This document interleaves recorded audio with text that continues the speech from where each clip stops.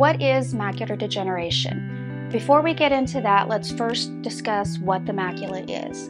The macula is a very specific area of the retina. It's the central area that gives you your fine, detailed vision. So when you're looking at facial features and you see the eyes, the nose, the lips, when you're reading a book and seeing the words, and even when you're reading the eye chart when you're getting your eyes examined, the macula is the area that you are using.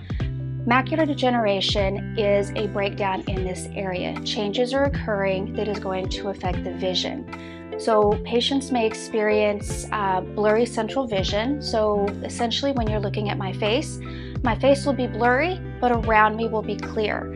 You'll have difficulty reading smaller print. You may notice difficulty even driving and seeing road signs and things of that nature.